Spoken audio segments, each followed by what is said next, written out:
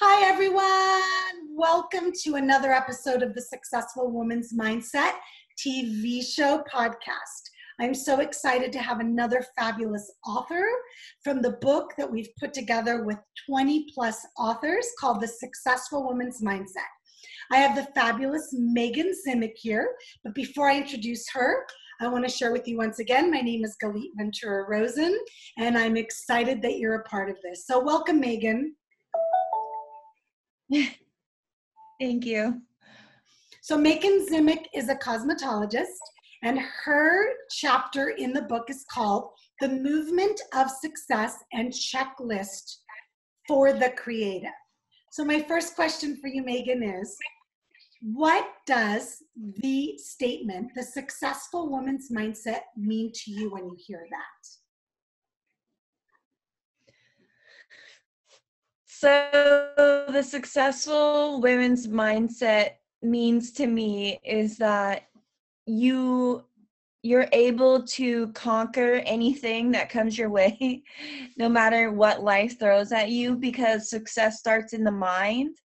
It doesn't have anything to do with the external factors outside of the body. It all starts from within. So if you can really focus on being able to not let your emotions dictate your behavior, have good time management skills, which is the life insurance to all success, then you will be prepared for anything that comes your way, because life does not discriminate against anyone. And success is something that really any true success story has that one moment that defines the rest of your life, where either you're at rock bottom maybe, or you've just had enough of something, and then you decide that no matter what life comes your way, you're gonna be successful. So it really does start within the mind. I love that. I love that Thank you you. said that, because one of the things that you said that stood out with me is success doesn't discriminate. That's just such a brilliant remark. I completely agree with you. People sometimes see these people that are successful and they think it's not reachable, and they don't recognize that anybody can be there if they choose to, and like you said, put their mind to it. So I think that was a perfect definition of that. Thank you so much. So next question, what motivated you to write this chapter in the book? My motivation came from a lot of the stuff that I have experienced personally through life struggles. I mean, I've faced a lot of difficult things, and just knowing that as long as I, put myself in the right headspace, and I am able to not let my emotions dictate my behavior, and I practice good time management skills, I can overcome and conquer anything that life's thrown at me to really get me to where I want to be in life. And where I want to be in life, where I envision it, is not where I started. So it all started in the mind, and then it became something that I had manifested into my life with Yes. that. Yes. And the biggest, So I wanted to share. Yeah. yes, and the biggest piece about that is not just the idea that it started in your mind, Meghan, but we also know that you've put in the action steps. You've put in what it takes to get where you want to be. And I love that you said that, where I am today to where I want to be. And I know you've gone through some really challenging things in your life, which a lot of people in this world will never go through. And I know you talk about that in great detail in your chapter, which is like, I swear, anybody watching, I read the first sentence of the chapter and I was already biting my fingernails. So Meghan did such a great job writing. She also has a story that you will step back and say to yourself, oh my gosh, if this woman can do this, I can do that. And isn't that really one of the key factors of your motivation, though, Meghan? Yes, it is to let anybody know that it is possible to whatever that you want to have in your life that you've envisioned and you don't have. You can totally manifest into your life. It doesn't matter where you come from or what you've been through. Anybody that is determined to succeed will succeed. I love that. And let's go back to your chapter title for a second. I want to ask you about that so people can understand. You said the movement of success, which makes sense because you move towards it, and checklist for the creative. What do you mean by the checklist for the creative? So I've always been really free-spirited and not very structured in life. I kind of just been everywhere.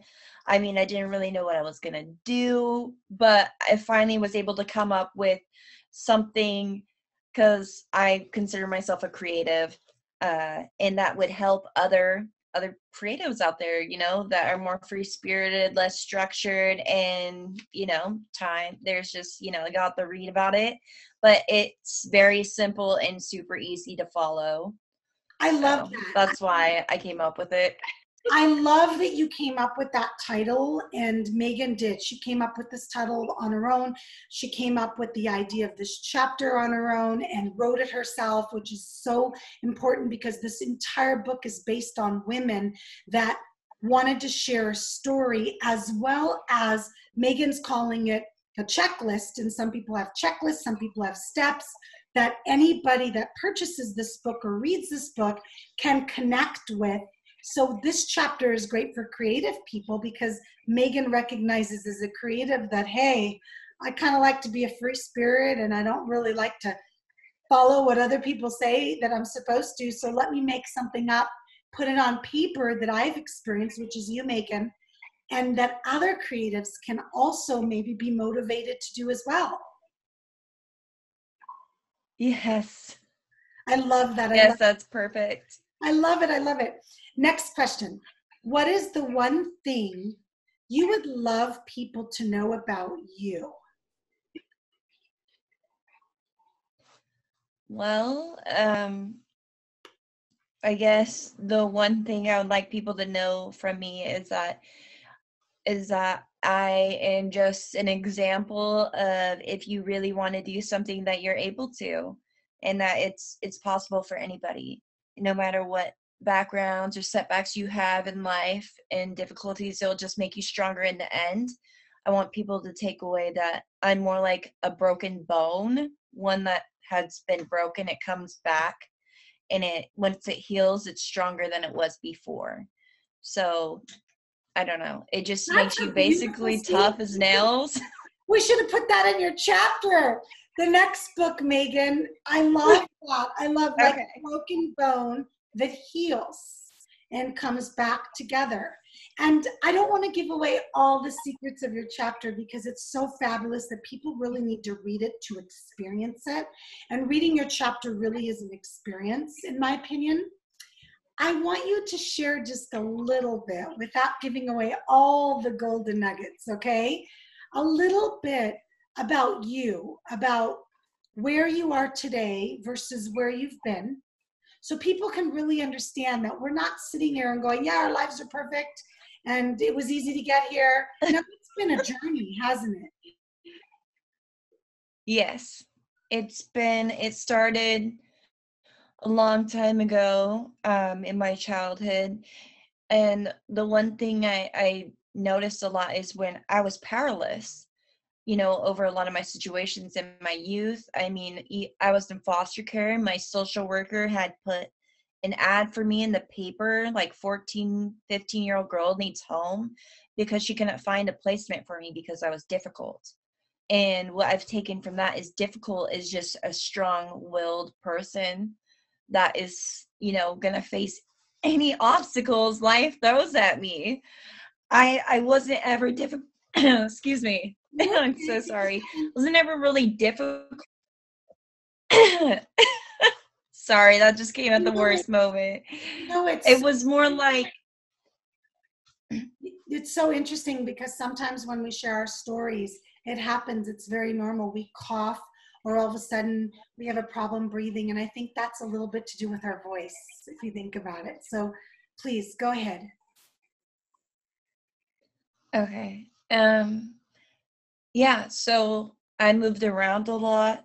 I was in and out of homeless shelters, in between placements. I have a lifelong stalking order in place, and I just thought I was going to live in fear my whole life, or never be able to accomplish anything or have anyone really, or, looked for something that I didn't want. And I always had this dream in my head. And I thought it was silly because I didn't think it was possible for me.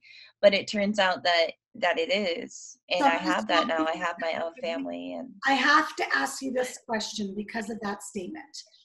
You had a dream in your head and you thought it was silly, and you didn't think it was possible. What is that one thing that made you finally realize it was possible? I think it was just realizing that was just not good enough for me. I was going to have it. I wanted to have it. I just think I had enough and was like, I do deserve this, and made it happen. I mean, it was not easy at all, but it was so worth it and so rewarding when you actually like work for stuff.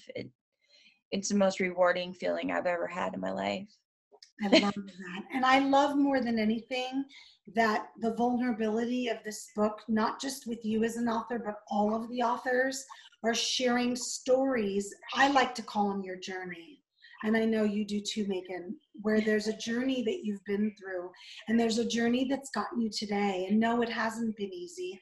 And you've gone through some crazy things that I'm not going to share with people right now, but they'll read it in the chapter. You've gone through some really crazy, challenging things that most people will never experience in their lives, right? Which you're thankful for that.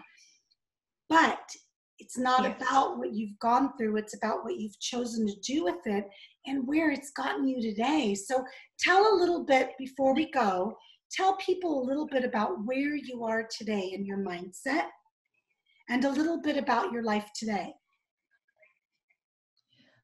Okay, so in my mindset now, I know that everything's possible as long as I'm willing to do the work and not let, my emotions get in the way, or channeling them into a healthy outlet. So writing has always been super healthy for me, exercising, spending time with my loved ones, and then just really being able to enjoy every single step I take on the way, whether it's the first one or the last one on that journey.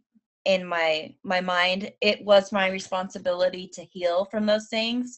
And it took me a long time to realize that was no longer, their responsibility. It was never their responsibility. That was mine. And I didn't realize that. And as soon as I realized that, my life changed. So it changed for the better, because there is silver linings to everything. Everything can be used for something good.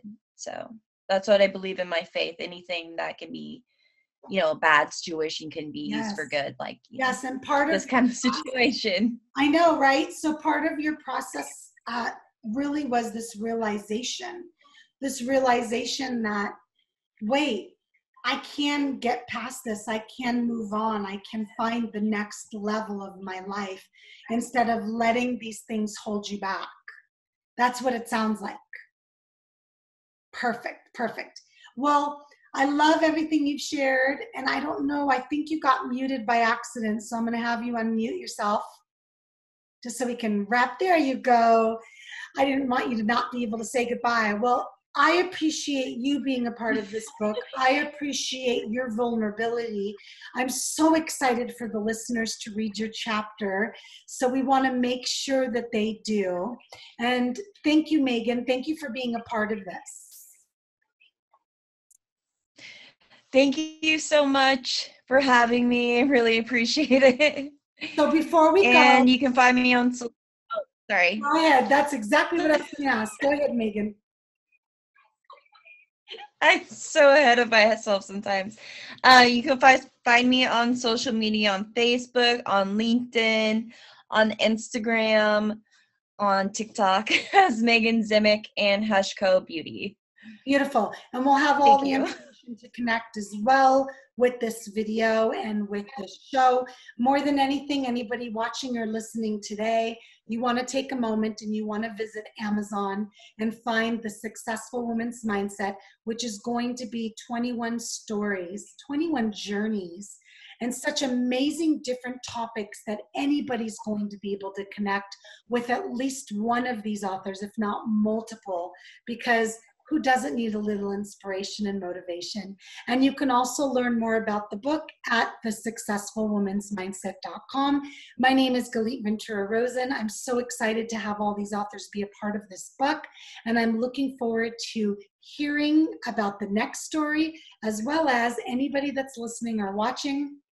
We'd love to know what you thought about the book as well. Make sure to leave reviews on Amazon so others can also be inspired and motivated by these amazing authors. So thank you, everyone.